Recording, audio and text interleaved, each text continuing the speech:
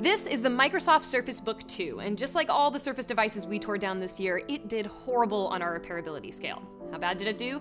We gave it a 1 out of 10, which is just a little bit better than the Surface Laptop 0 out of 10, but that's not really saying very much. So today, I'm gonna walk you through how to design a laptop tablet thing that's horrible for repair. You've got two options when starting with the Surface Book teardown. Do you start with the display tablet hybrid or the dock keyboard hybrid?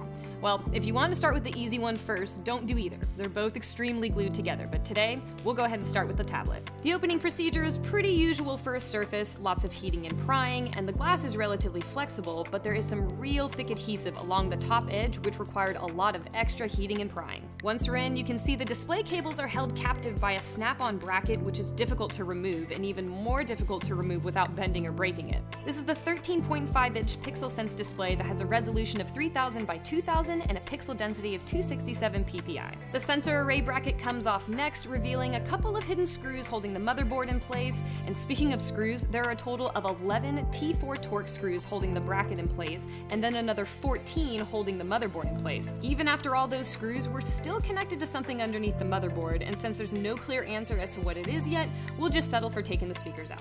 Turns out it was the two front-facing cameras, one infrared and one 5 megapixel, that were the reason the motherboard wasn't lifting up.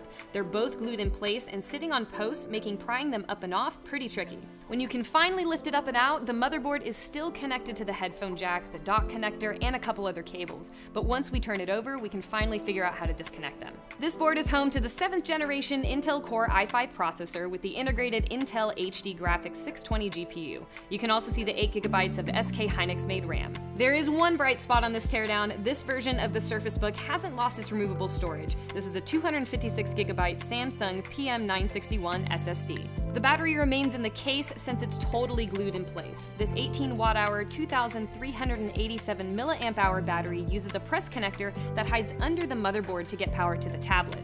This makes it extremely difficult to disconnect the power when attempting a repair. Lastly, we have the very cool docking mechanism that keeps your tablet secured to the keyboard when you're in laptop mode. This is the same system we saw in the first Surface Book, and it uses a muscle wire lock. When electricity runs through the wire heating it up, it contracts, which pulls the black pulley inward against the spring, lifting the lower arm of the linkage. That lower arm holds a very tiny rod captive. The rod serves as a grip that holds onto the base unit's metal tab. When the linkage is retracted, the rod rolls out of the way and lets the base go. So that's it for the tablet. Let's take a look at the keyboard dock. Man alive, this thing is glued in place, not only around the edges, but all around the trackpad and across the middle of the panel. Getting this thing off without deforming it is a serious challenge. Not only that, but the battery is glued directly to the underside of the panel, so when you're heating the back panel to soften the adhesive, you're also heating up the battery, which is not fun. Once we got the back panel and the battery safely off and disconnected it, it turns out it has the same specs as the last Surface Book we took apart. 51 watt-hours or 6,800 milliamp-hours at 7.5 volts. The SD card reader and the dual USB board comes out as two modular units, which is nice, and we're left with our base's motherboard. This board was where we found the dedicated NVIDIA GPU last year, but since this model shipped with integrated graphics, there's none to be found here.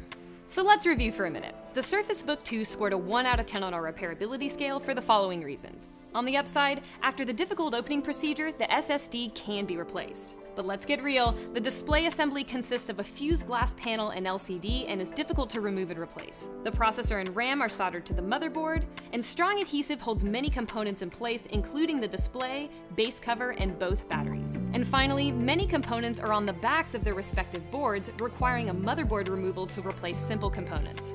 That's all for this teardown. Be sure to hit subscribe and follow us on Facebook, Twitter, and Instagram so you have the latest repair and teardown videos in your back pocket for your next fix. I'll see you next time.